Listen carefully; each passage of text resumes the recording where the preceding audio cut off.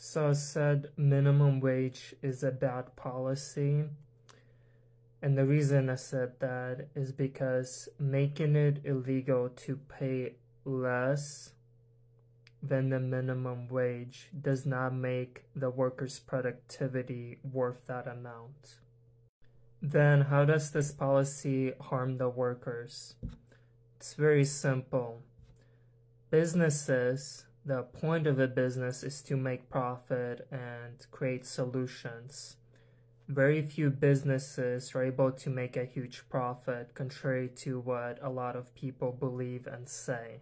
And in order for the business to stay in business, they're gonna have to often fire some workers because they're not gonna be able to sustain their business on some arbitrary minimum wage.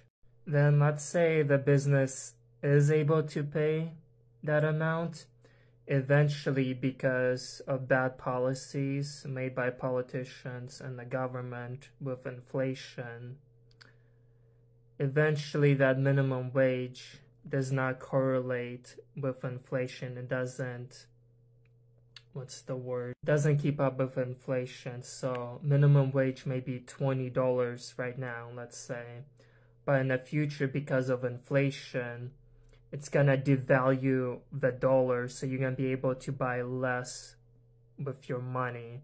So minimum wage also hurts the worker in terms of inflation as well.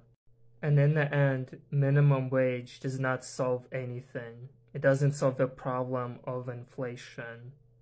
They essentially try to blame shift inflation on businesses and say it's their fault. And they attempt to show that minimum wage is the solution, but with everything there's trade-off, and it doesn't solve the problem. You can make minimum wage $60 and it's not going to matter because one, you'll make businesses go out of business. Eventually inflation will rise again, will make that $60 worth a lot less. So we should focus on fixing inflation, not making up arbitrary minimum wage laws.